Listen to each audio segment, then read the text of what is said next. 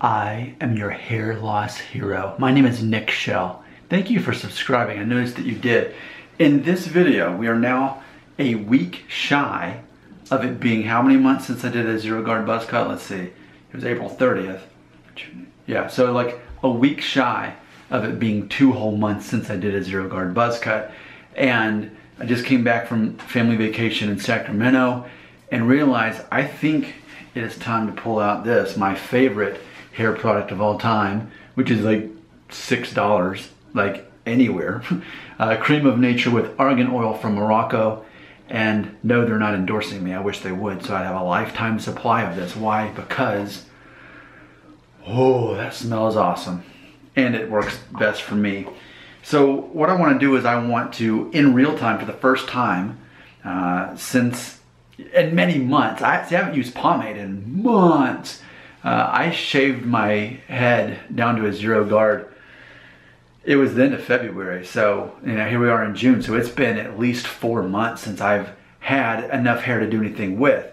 And so the time has come now where I will try this out and see if it makes a difference. I did just get out of the shower. Let me just make sure I got the moisture out of there. There we go. And kind of what I'm thinking about is, and by the way, you can see the diffuse thinning there.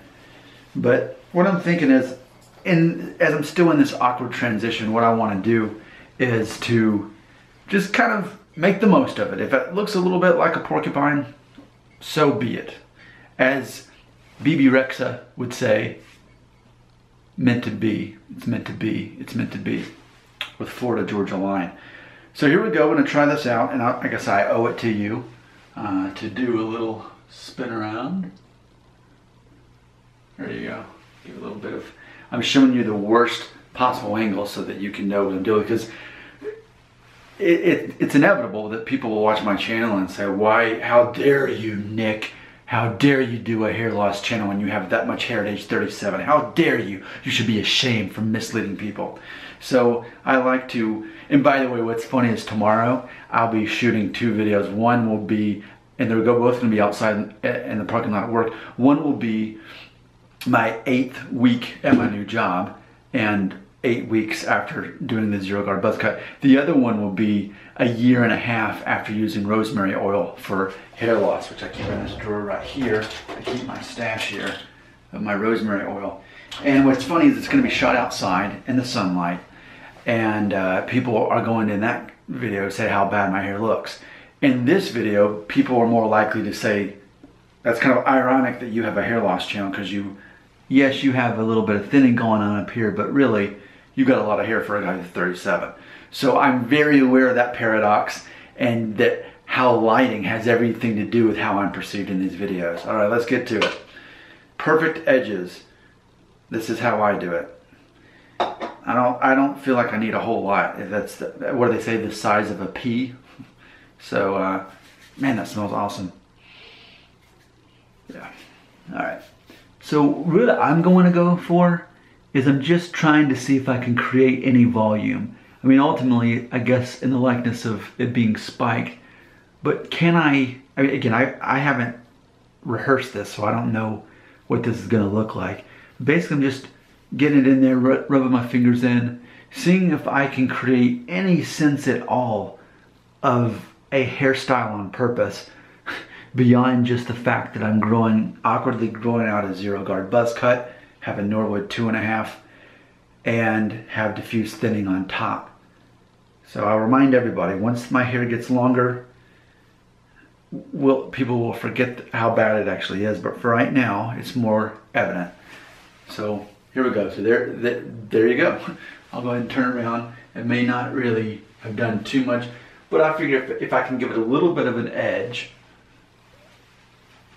with that. And my thing is right here, I don't want to spike that up, because that's where the thinning's most obvious. Not only because of what part of my head it is, but just because it will draw negative attention. So I think what I'm going to do is I'm just going to kind of push this in a little bit, push this up a little bit, make sure that the awkward, I think the most awkward part of my hair right now is actually the sides. There's just a lot of volume, or not volume, but it just goes straight out. And I'm having to do that. but there's not quite enough right here to do much with. But there we go. As they say in France, elle est, no, not incomplete. What is that one? Oh, elle est finie. It is finished in French.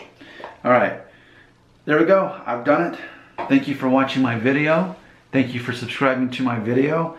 This is this awkward transition, leaving a zero guard buzz cut, going into a normal hairstyle in which most people will start getting angry with me for having a channel about hair loss, because that's how unnoticeable my hair loss will be when we just add about another inch here on top.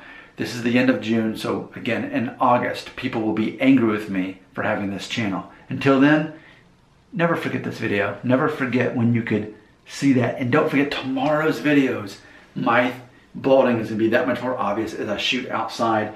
If you want to stay tuned for my next video, I wish there was a better word for stupidly, because I do have an English degree. I could think of better words, but I'm gonna stupidly use my Remington Shortcut Pro to shave off this awesome mighty beard, which is about 2 weeks old. I'm gonna stupidly use this to shave it off, and then I'll follow up with actually the Remington, whatever this is.